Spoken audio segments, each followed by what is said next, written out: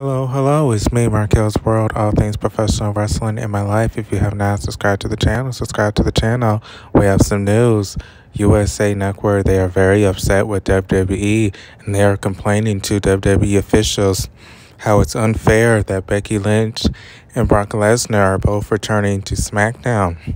We both know that they returned at SummerSlam, and Brock Lesnar, he's supposed to face Roman Reigns. That's who he is feuding with, and we all know that is on Fox SmackDown.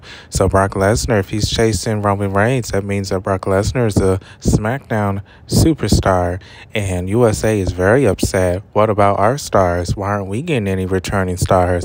John Cena's gone, and John Cena appeared on both brands. He appeared on SmackDown and Raw, so it's not like we had an exclusive member of our network. They're upset with Becky Lynch. She attacked the SmackDown Women's Champion and won the SmackDown Women's Championship at SummerSlam. She beat Bianca Belair, and USA are very upset. They're very upset. Why is that Becky Lynch? She's on SmackDown. That's another win for Fox. Fox is winning. They gained Brock Lesnar and Becky Lynch.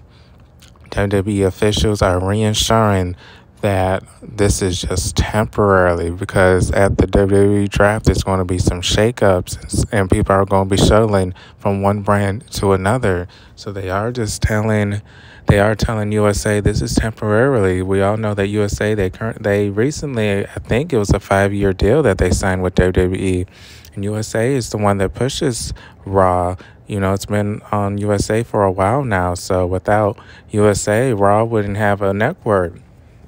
So they're very upset. They're very upset.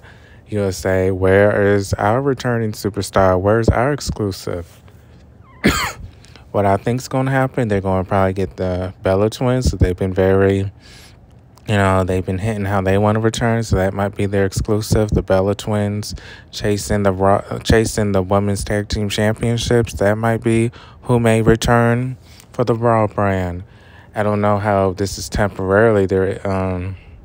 Unless these matches are just going to be temporarily. Is Becky Lynch going to lose the SmackDown Women's Championship soon? Is that why it's temporarily? Is she going to get drafted and she's going to trade it for the Raw Women's Championship?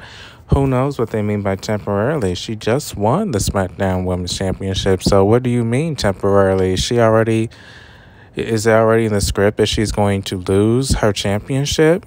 This isn't really a great return for Becky Lynch if she loses that championship so quickly. So that has me baffled how that's temporarily.